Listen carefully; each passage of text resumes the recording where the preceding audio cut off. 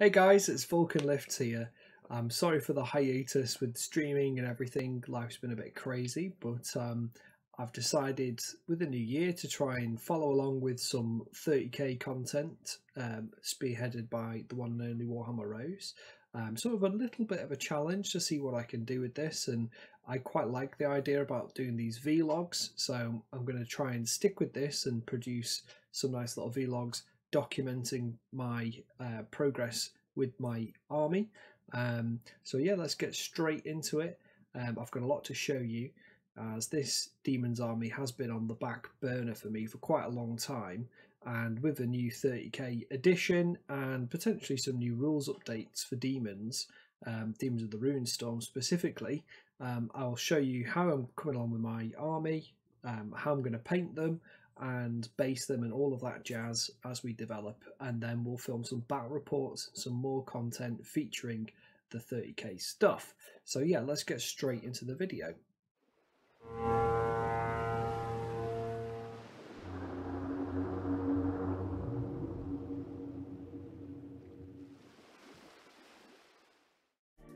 Here we go, starting off, we've got some models that I'm going to be using for this Demon's Force. So I've picked, well, one of my friends, Quill, has sorted me out with some one-page rules STL files, which are absolutely stunning.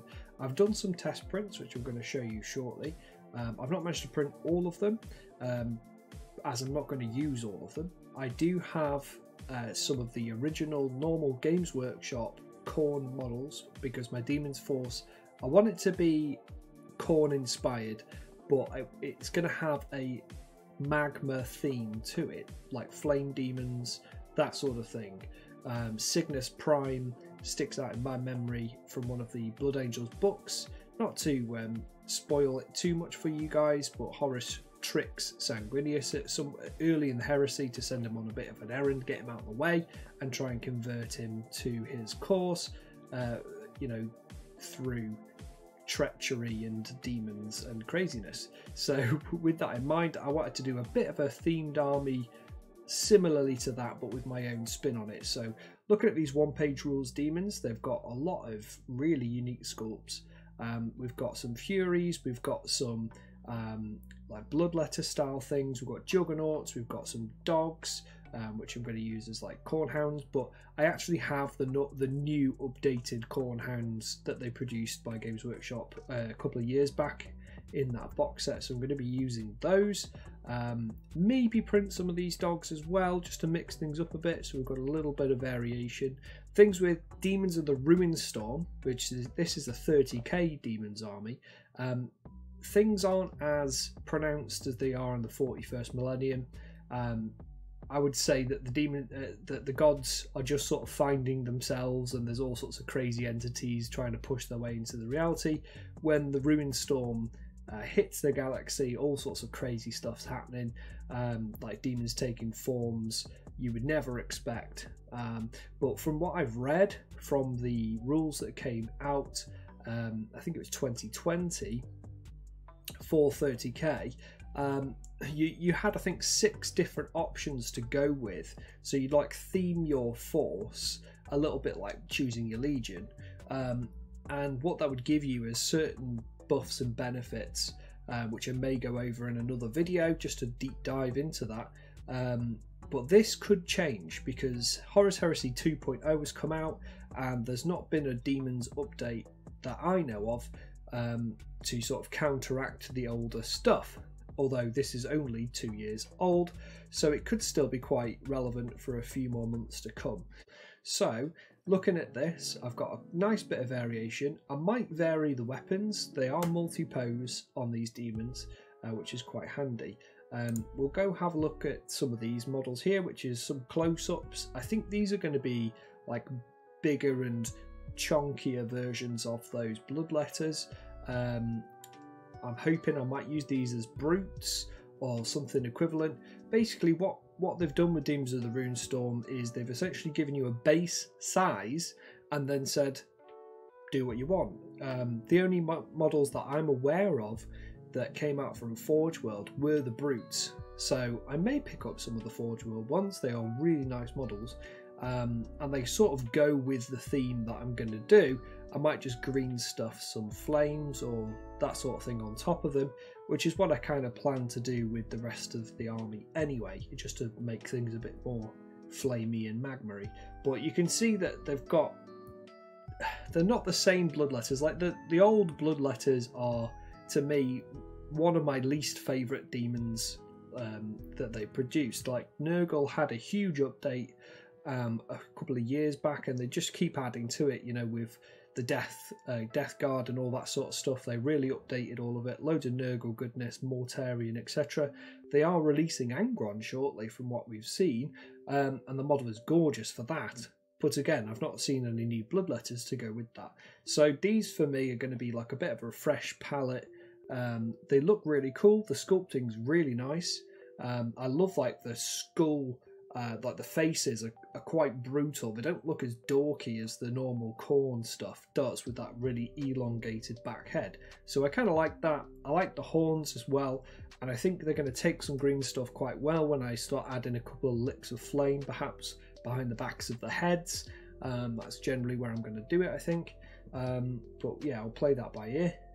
Let's have a little look around. We've got, these look like some of the HQ choices.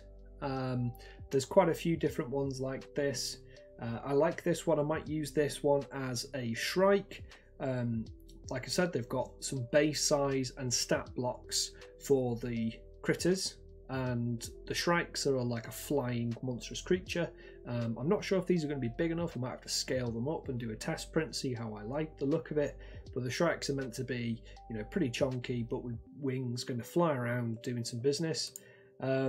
We've got a remodeled version of the Bloodthrone here, which I absolutely love. I think again it's just fresh, looks pretty cool. I don't know if I'll have a use for that in the army, we'll see. We've got some, I think these are like heralds, so I could use these as maybe a lesser HQ choice, because you do get like, you've got your main HQ choices, you've got archdemons, you've got your main demon lord, and then I think there's like a lesser demon HQ option, which these guys might fill that role quite well. But I do have like quite a few different models to try. It came in 2 packs on the one-page rules, so I showed you the first pack before and a few close-ups. Now this pack is the second one that came out, and you've got a huge version of like a Juggernaut sort of soul grinder equivalent demon here, which I do quite like the look of, but I already have some models which I'm going to be using for the larger demons. This one here, the big winged chap here, looks a bit like a Bloodthirster with a little bit of a twist. There are armor options, so you can change the weapons, but the cavalry is where it's at here for me. I will definitely be printing a series of cavalry, because there's a stat block for those. There's also stats for like hounds equivalents, so I'll definitely be using my my Khorne dogs or these versions as well, just to mix and match. I really like the Karanak model, as they remade that model in that box set a couple of years back with the newer version of the Khorne hounds, which are very cool, and I'd like to use him. I'm not really sure what I'd use him as. I might just use him as a squad leader or something like that, but he is on a slightly bigger base currently. I might just adjust that, pop him on the same base size as the rest of the squad, and then he can be roaming around, you know, as his 3-headed lovely dog. Maybe add some additional bits to him, so again add some flames and stuff like that to fit in with the motif that I want to go for, but we'll see where we go with that. I've got some ideas for the archdemon. So the largest model that I can bring is an archdemon. This thing comes at, I think, starting at around 600 or 700 points, and then with upgrades, you know, you can go all the way up to 1,000 points basically on this model, and it's going to be like a Lord of War, you know, like a Primarch equivalent, big money in terms of the model itself. I've seen a couple of people on the Demons of the Ruinstorm Facebook groups that have said that they're using, well, they're using all sorts of different stuff. One of the models that stuck in my mind was the Archaon dragon that I've seen people convert into the archdemon that they've used for their army. But again, it's completely up to you with Demons of the Ruinstorm. That's the greatest thing about them, is the sheer amount of customization, all of that jazz. It looks great. and that model's beautiful, but I want something more magma-y. So what you can see here is the magma dragon from Print Your Monster. It's a cracking sculpt. We have the files for it, and this is actually, we sell some of the Print Your Monsters items on our Etsy store, so this one is up on for sale there. But I'm going to be printing this. It's not huge, but it's big enough and it looks dynamic enough that I think it'll be quite an interesting piece on the table to go with my magma themed army. So yeah, I'm really excited to get this model printed up. I may have to scale it up as it goes on one of the I think it's the large round base, so it's the same base that Archaon goes on. So that really big base, which I'll try have to find or print one, which is fine. But yeah, this is the model I'm fancying using for that. So next I'm just going to show you some of the prints that I've already done. So here we go with some prints we've already done. These are the Furies. So these are really interesting little miniatures. I really like these sculpts as they sort of have the Khorne theme running through from the one-page rules set, with the great big bat wings. I want to get probably 10 of these done, but this is the first print that I did, so I'm just sort of checking them out, seeing like the scale of these compared to some of the other models, and if I'm happy with them I might increase or decrease the scale. One of the prints didn't come out so great. I think I lost an arm on one of them. Here we go. So I'm definitely gonna have to reprint him, but that's no problem. There's not a lot of resin to use, and they're really nice. So yeah, I think I probably want 10 of these. I may even go to 20, just so I've got 2 units of flying little creatures that can get into the back line and go after your support weapons and stuff like this, which might be quite fun if I came against some like Iron Warriors or something like that that likes to bring a lot of gunfire, support fire and that kind of thing. They'd be quite good at locking up squads and stuff like that. Artillery. Next we've got the actual bloodletters. They're just called lesser demons of the Ruinstorm, so like I say, I can use them as anything. These all printed out quite well, I would say. I'm using the Eligo Mars water washable resin. They are pre-supported, but I think again, due to the cold conditions that we've been having, like some of the layer lines are on these, so again I might reprint some of these, but I'm going to aim to get 30 of these models done.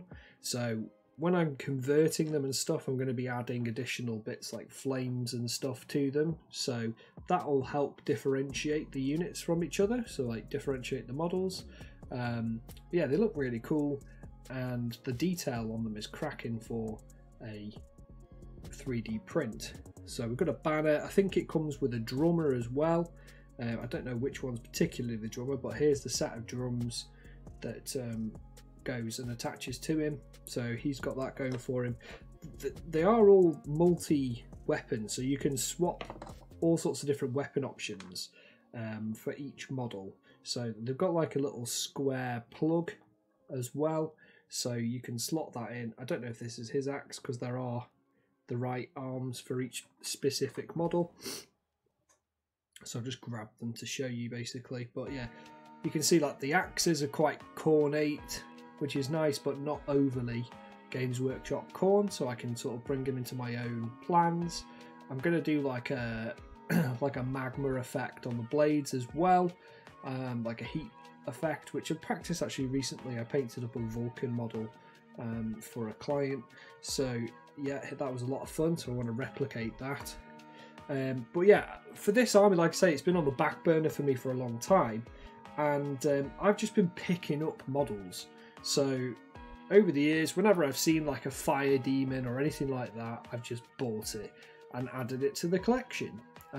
This is a model, I think it's one of the Dungeons and Dragons miniatures that I got when I was working a long time back at a retail store, and yeah, this is a cracking sculpt. I'm not sure what I'm going to do with this one. I might green stuff some wings or something like that. It's going to be a project of love, because I'm going to put a lot of time into them and kind of make them how I want to look. Some of the other models I've got, this Mantic Games actually has produced a load of models that I've used for this collection. So I think this is called, well actually I don't know, I can't remember the name of it, but it's like a big fire elemental demon. I'm going to use this as a greater demon beast, it's called, or greater beast of the Ruinstorm, because of the base size. So this is the larger base size. So the only ones bigger than this in the army is that massive over one I'll use for the archdemon. But I'm going to use 3 of these in my army. So we've got this chap. We've got this lovely little chappy here, which is a bit of a kitbash, as you. So we've got the greater fire elemental from Mantic Games, which is again a stunning model. It's massive. As you can see, it's quite a tall piece.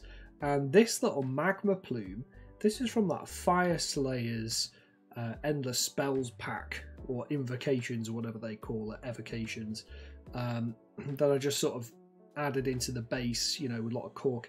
Like I say, I did this years ago. I've cracked them back out. They need to get some love. So I need to go round and re-prime some of the areas of some of the corks chipped off and stuff like this from being in the box. But I really like this. I wanted to tell a little bit of a story with this model. You know, you can give, like, the great thing about the Demons of the Ruinstorm, again, you can give them all these like custom options. So you can pay points to give them like red hot blood, or spikes, or they can have a ranged attack.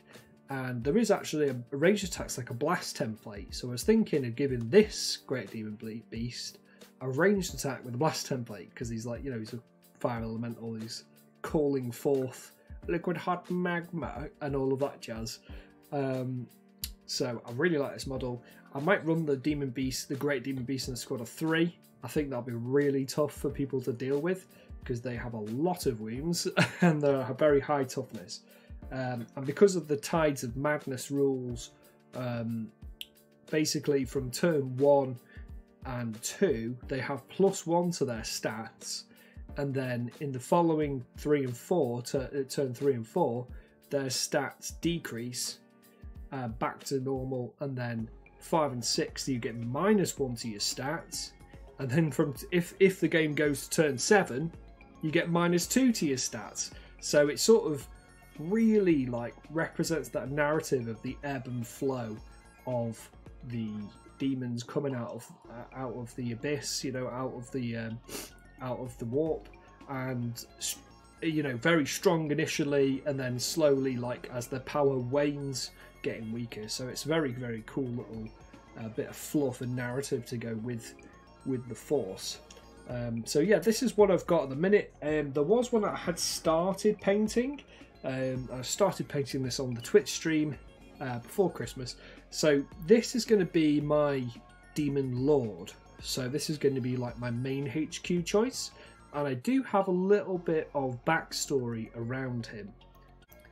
So I don't know if anybody recognises this model, but it is a Kitbash. And the base model is the Cyber Demon from the Doom board game. So it's quite an obscure model, and if you didn't buy the Doom board game, you will never be able to own this sculpt, because it was like a one run, you know. It's very, very cool. I don't know if they've reprinted that board game since.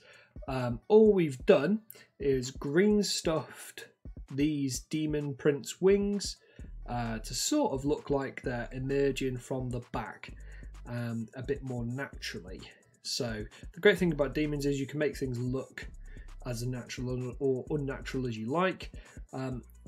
Like I say, I had a bit of backstory about this model.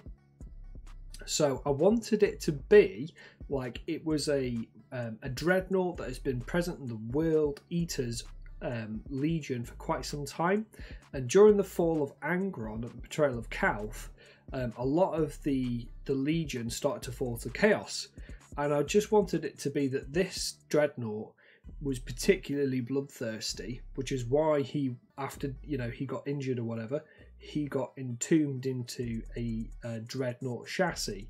Now, over time, he became more and more and more bloodthirsty, and they would literally only wake him up and immediately he would be woken up in the drop pod being sent down, so he would literally be bloodthirsty rage. So he was one of the first dreadnoughts or legionaries, shall we say, that got corrupted by Khorne, and I wanted it to be around him as a theme, which is where this magma sort of theme comes from.